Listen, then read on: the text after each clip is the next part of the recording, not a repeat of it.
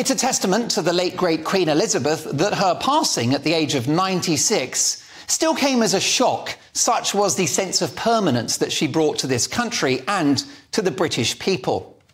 She felt as much of a fixture of this country as the Lake District, the Scottish Highlands and Big Ben. But just as bad things don't last forever, neither do good. And as we once again come together to mourn her passing a year on, in so many ways, she still feels present.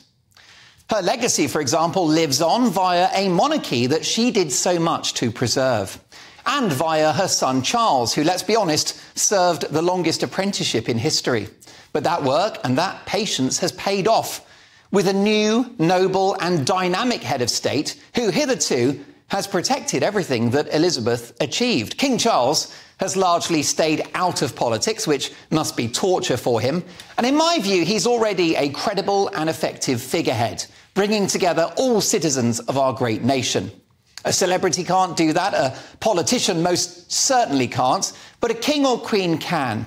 And I honestly don't feel that Charles has put a foot wrong so far.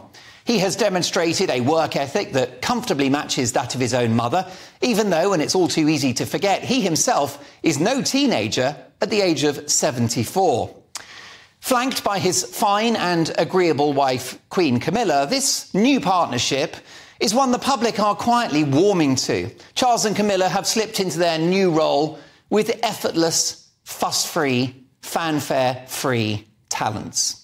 They haven't gone showbiz, thank God. Although whilst Charles has been very active, I would like to see a bit more of her indoors.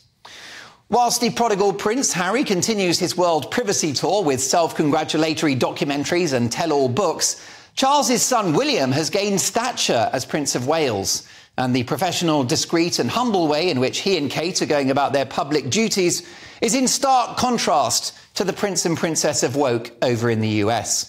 In fact, the bitchiness and brickbats thrown at the royal family in this country from Prince Harry, the world's least happy millionaire, have cemented the popularity of the remaining royals.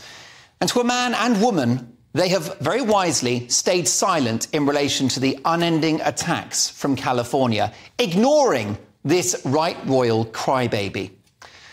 And whilst top royal insider Giles Brandreth is right to point out that Prince Harry's behaviour would have caused the Queen huge distress if she were here today, she would also be gratified by the current state of the monarchy in this country and the overwhelming support from the public that it continues to enjoy, all thanks to the foundations laid by Elizabeth over 7 decades.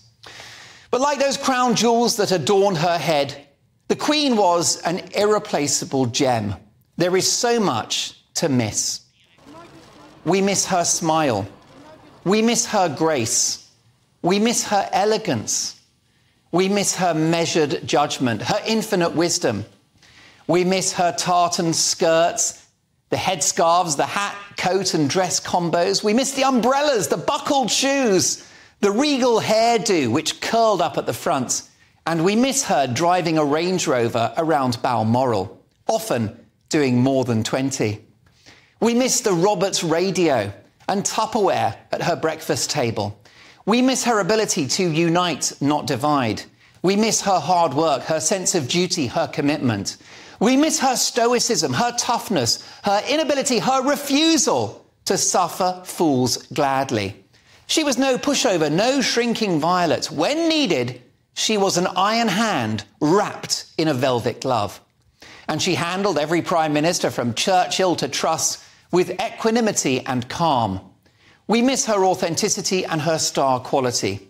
At once, she was both real and unreal, and she was always sustained by the quiet, firm and relentless power of her character.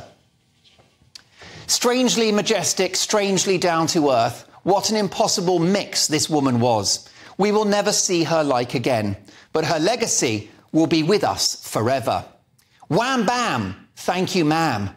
A year on, you leave us with sorrow at your passing, but joy for what you left behind.